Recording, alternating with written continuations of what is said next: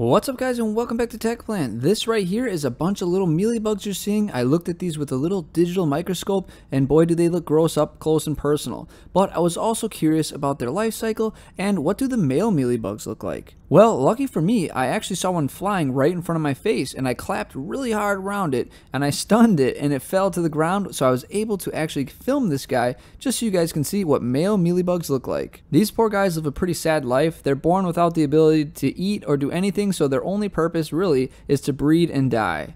Unlike the females who can crawl around, lay eggs, and do all kinds of cool things, these poor guys don't have much of a life. It is pretty neat that you can see the little two tails that you commonly see on the females also on the male, so it made it a little easier for me to identify that this was a male mealybug. I thought you guys would find it interesting to see some male mealybugs because it's very uncommon to see these because they usually don't stick around and feed on plants, obviously, because they can't eat them. I hope you guys liked this little video about these mealybugs, and I'll see you next time.